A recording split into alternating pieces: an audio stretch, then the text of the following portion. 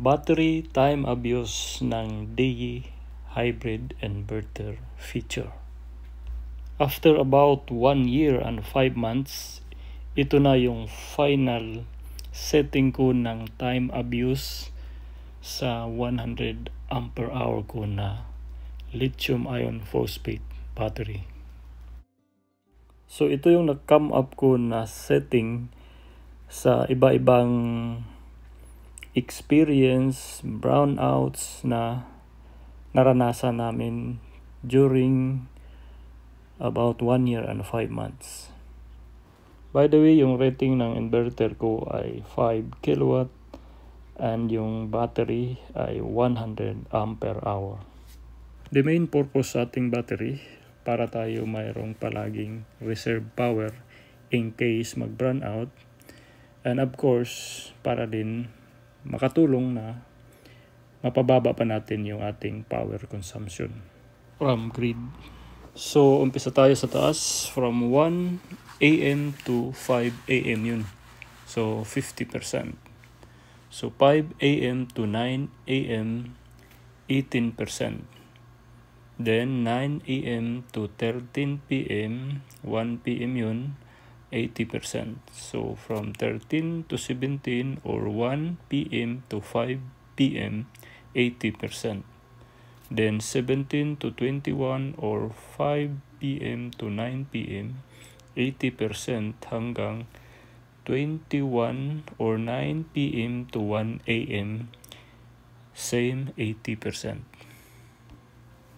Mag-umpisa tayo dito sa 9 AM to 13 or 1 PM. So 80%. So for example, may araw na alas 9 na ng umaga. So isupplyan niya yung bahay. So kung supplyan niya ng bahay at may sobra pa, so i-charge niya yung battery. Hindi gagamitin ng inverter ang battery hanggang umabot or more than 80%. So hanggang 1 PM to 7 PM, mag-reserve siya ng 80%.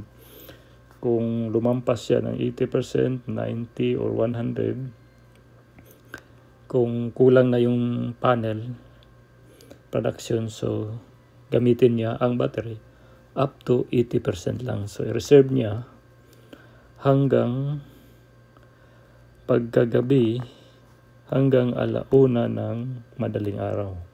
So ang experience namin, may brownout sa gabi. So yung 80% sa normal load namin, abot siya ng umaga. Minus yung dalawang AC unit na mag-auto off kung walang grid.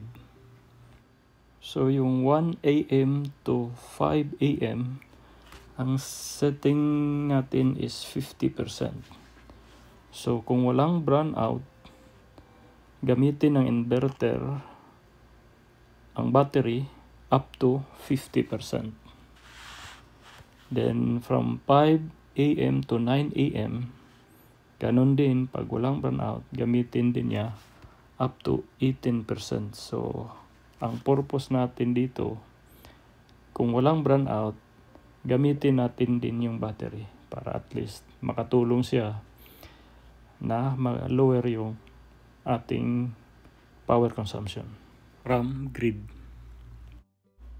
Yung deed of discharge pala nitong battery, ang sabi ng manufacturer 95%, pero ginawa kong 82% lang. That's why 18% yung nilagay ko dito. So sa mga previous video ko, sinabi ko na mas maganda yung battery, hindi natin isagad para yung life niya hahaba pa. Sa more than 1 year na setup ko, yung savings ko pala nasa about 40 to 50%. In peso, nasa 4,000 average a month yung masave ko. So sa total load ko, nasa 50% yung savings ko. So medyo malaking challenge pa para mapababa ko pa yung electric bill ko. Mayroon akong dalawang 100 ampere hours na dumating, so magiging 300 ampere hours na to. Hopefully mapababa ko pa. So sa computation ko baka konti na lang talaga yung babayaran ko. Well, anyway, kung ma-set up ko na yun, gagawa din ako ng video. So that's it. God bless and be safe, everyone.